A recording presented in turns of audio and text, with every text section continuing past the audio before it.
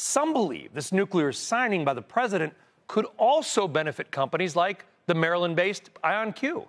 So let's bring in now the CEO, Niccolo De Masi. Niccolo, thanks for joining us.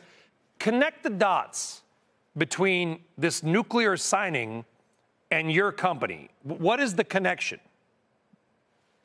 Well, we actually think quantum computing is going to positively impact every aspect of applied science. We've been 30 years in the making. We were the first public company in the sector. We're actually not just the leading quantum computing company, but we're also the leading quantum networking company.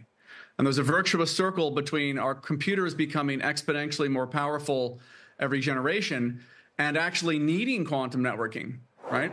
So quantum computing is going to address the world's most challenging problems, address the world's most, frankly, practically important problems in every aspect of applied science, from drug discovery to materials to defense, and even helping the energy space. Think about things like grid distribution and trying to make energy production and distribution more efficient. I think we're seeing an enthusiasm around the market realizing IonQ is the leader.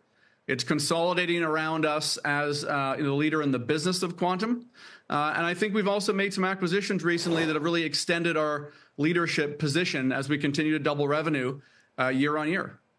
Yeah, making some deals in sort of, obviously you're an extremely intelligent guy based right around the corner from the University of Maryland.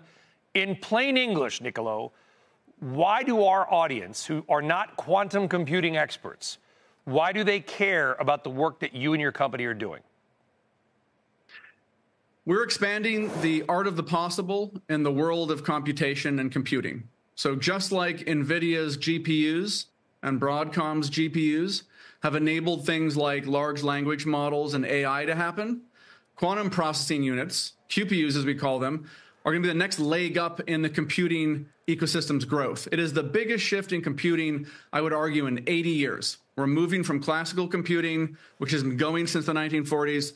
80 years later, we're moving into the realm of quantum computing. And our machines are becoming more powerful at what I call a double exponential rate.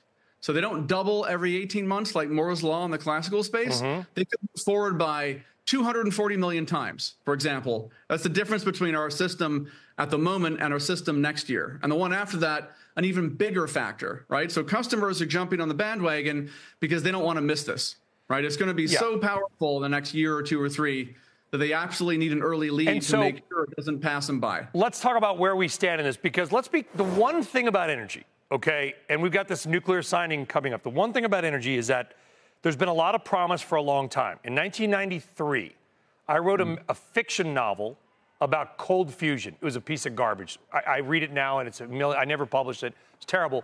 But the premise of fusion and cold fusion, the creation of energy from a minimal amount of energy that sort of just constantly expands, basically recreating almost the sun in a weird way, has been around forever.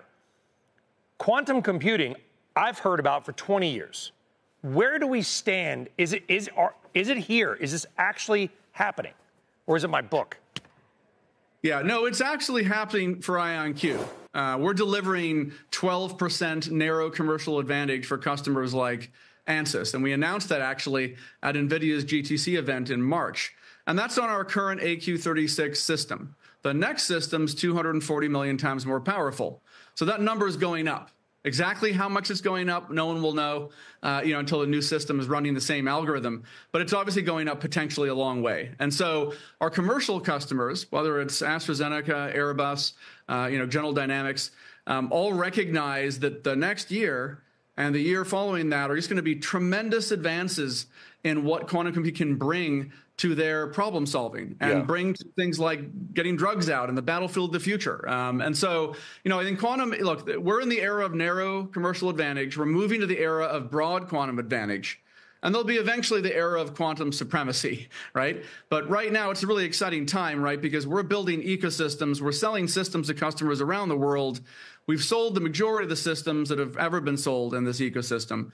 And on top of that, we're also selling our quantum networking equipment. So as quantum computers become more powerful, and they might be able to, soon crack encryption for things like RSA, the basis of the internet, you need IonQ because we're bringing the quantum internet into reality. And we're going to keep your information safe and keep your banking processes safe and keep, frankly, your telco processes safe. People don't, I think, fully appreciate that the modern world relies on secure communications, and secure communication networks are something that we uniquely provide. We're the only public quantum computing company that also is the leading quantum networking company. And it's a virtuous circle and flywheel for us to sell both these products and land and expand with all of our customer ecosystems.